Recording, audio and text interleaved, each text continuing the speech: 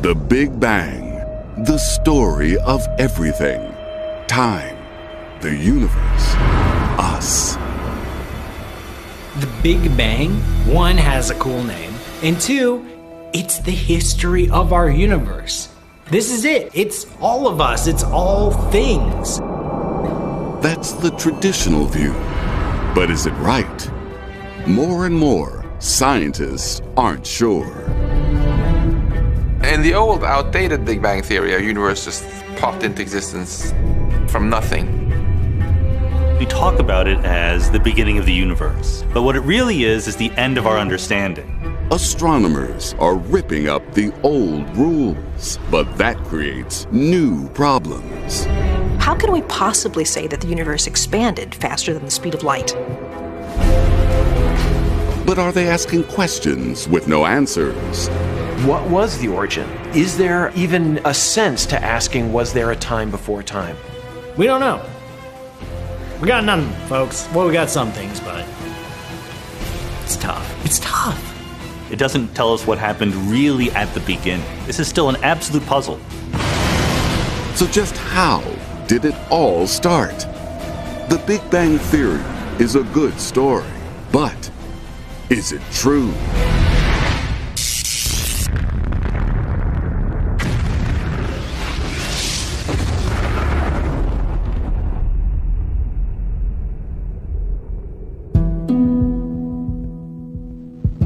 To begin, at the beginning, no space, no time. Everything in the observable universe compressed into a dot smaller than an atom. Suddenly, out of this, the universe expands. Stars and galaxies form, creating the cosmos we see today. The story of our universe starts with a Big Bang, or does it? So the Big Bang is the observed truth, but there are details that haven't been quite worked out. There are a lot of things that may have happened. It's just one explanation. Science isn't about being right all the time. It's about being wrong. And we could absolutely be wrong about a major component in our understanding of the universe. We're putting one of science's greatest stories to the test. The Big Bang sure sounds like an explosion, but was it? An explosion is a sudden release of energy from one point, usually generating light, heat, pressure, and a bang. But did the Big Bang even explode? When you hear the term bang, you think of a noise, but you have to realize that it's sound waves propagating through air. So after the Big Bang, there's no air. There was no air, there's no way to hear anything. So in that sense, it was silent. So the Big Bang didn't bang. But to make the universe, it must have pushed out stuff. Lots of stuff. Every explosion has an ignition point. But what about the Big Bang? So if you were to only think of the Big Bang as an explosion, you would very rightly ask, well, where's the center of that explosion? Where is the center of the universe? There was no central point. There's nowhere in the sky you can point and say that's where the Big Bang was. The Big Bang is everything. The Big Bang happened here, where I'm sitting. The Big Bang happened on the other side of the planet. The Big Bang happened in the Andromeda Galaxy. The Big Bang occurred throughout the universe simultaneously. During an explosion, like a bomb or a grenade, debris fires out from a center. This debris spreads out unevenly, different sized pieces landing at different distances from the blast center. But did the Big Bang shoot material out in this explosive manner? For clues, we need to search the night sky.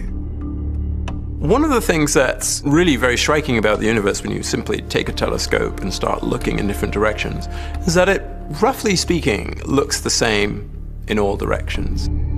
Although the universe is peppered with individual galaxies and galaxy clusters, the big picture is what astronomers call homogeneous.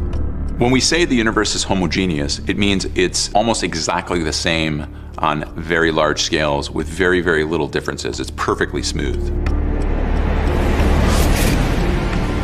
If we believe the classic Big Bang story, the same amount of material was shot out over the same distance in all directions.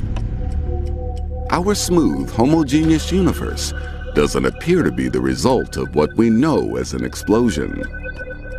It wasn't big, and it wasn't a bang.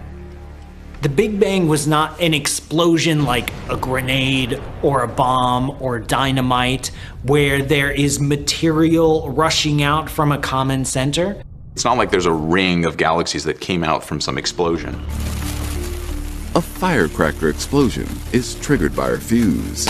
So what set off the Big Bang? What I would say is there's no such thing as what triggered the Big Bang. You know, we tend to think when something happens, when there's an effect, there was a cause, right? There was something that made it happen. But here we're talking about the whole universe. There's nothing outside the universe to bring it into existence. The science is clear. The universe didn't start with an explosion. If there was no bang, how did everything start so small and get so big? The young universe, we do understand. In the old contemporary universe, we also understand. We've stitched together this story where we don't fully understand the first few paragraphs of the story, but we know the rest of the book. How can we get to the bottom of the Big Bang story when we can't read the first page of the book? The only hope we have is to search back in time, line by line. One of the amazing things about being a cosmologist is that telescopes are time machines. It takes a while for light to get here, so if we look farther out into space, we're really looking back into the history of the universe, and that's amazing. The first clues to unraveling the Big Bang mystery came with the introduction of advanced telescopes in the 1920s. Edwin Hubble was studying the light coming from distant galaxies. And what he realized was the more distant a galaxy was, the more reddened the light was. Why should that be? Well, it turns out that light reddens if a galaxy is moving away from us. It's called the red shift. So what he discovered was pretty much every galaxy in the sky was moving directly away from the Milky Way. Hubble's discovery completely changed our way of understanding the universe. Prior to Edwin Hubble's observations of redshifted galaxies, people thought that the universe was static, that it had always been, and there was no beginning, and it wasn't changing. That's very, very different than the picture of the universe we have now, which is a very dynamic place. Can you imagine sitting there in that cold observing seat at Mount Wilson Observatory, realizing you've discovered something incredibly profound? The universe is changing, it's expanding, and somehow we seem to be at the middle of it all. To make his breakthrough, Hubble used what was at the time the world's largest optical instrument, the 100-inch Hooker telescope. With this device, he was able to prove the universe extended beyond the boundaries of the Milky Way. We finally realized we were not the center of everything. Why would we be in the center of everything? What really was the key to the puzzle is that if space and time expands in every direction at once, then everything gets farther away from everything else. Wherever you are in the universe, it looks like you're the center of expansion. This was truly one of science's landmark moments.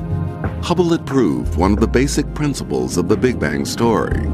Our universe is continuously expanding. There was only one conclusion to draw. If you extrapolate that back in time, it looks like everything was coming from one point at one time. That's the Big Bang. Hubble's discovery grabbed the headlines, but the idea of an expanding universe had been proposed 2 years earlier by a Belgian priest and physicist. The real idea of the Big Bang comes from Georges Lemaitre. He realized that if you ran time backwards, back to the beginning of time, maybe everything coalesced into a single atom, the primeval atom. Lemaitre believed the infant universe was extremely small and dense, squeezed into a single point. The primeval atom. Later, scientists would define this point as an infinite entity called a singularity. But there's a problem. The singularity and the laws of physics don't mix. It may be one infinitely small point, but it causes some impossibly big problems.